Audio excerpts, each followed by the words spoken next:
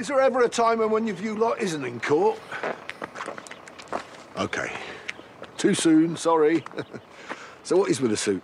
I'm meeting about these permits, and if I want the permits, I've got to impress the man. Right, the new empire. Yeah. Listen, you wouldn't have an old truck you might want to sell on, would you?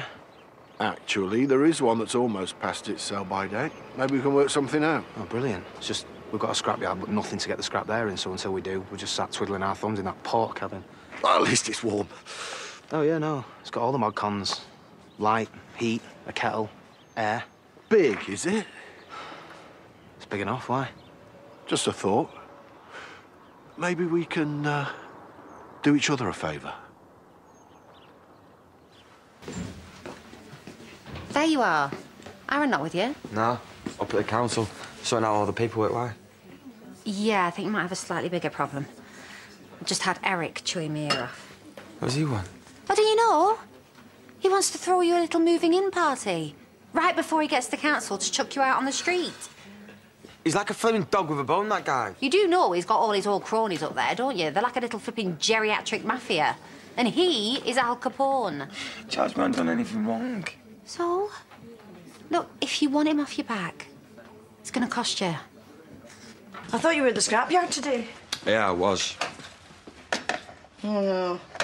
What's happened? Eric happened. Threatening to go to the council to shut us down. Well, what are you going to do? I don't know.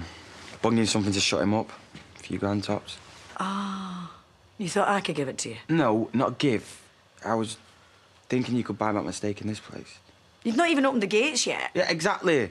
And we've already got the truck. We've got the premises. We're getting the permits. I think we've got suppliers lined up. We got a yard in Newcastle ready to shift as much stuff as we want abroad, Mum.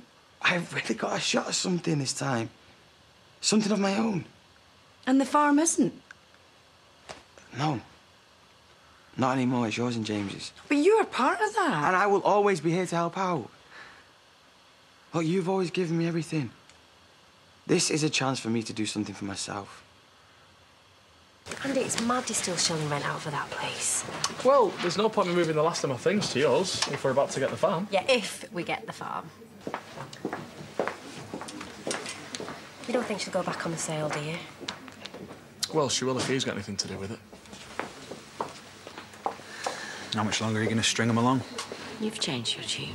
Just sick of the sight of them, that's all. You want to stare lovingly at me instead.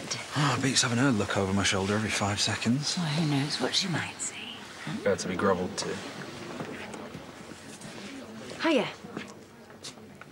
Look, I know that I'm probably the last person you want to talk to right now. I wouldn't say that. I don't even want to look at you. We haven't come to cause any more aggro. Well, I doubt you could. I owe you a massive apology. Not just me. What can I say? I got it wrong. So you're going to drop this whole vendetta? We both just want to get on with our lives. Well, it suits me. Look, we've got a survey done on the farm. Just a couple of things that we need to run past you.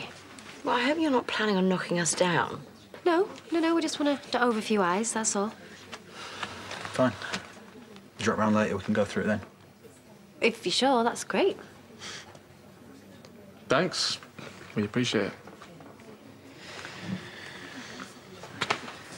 Later, then.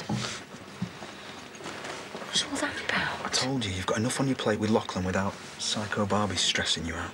And that's all it is it?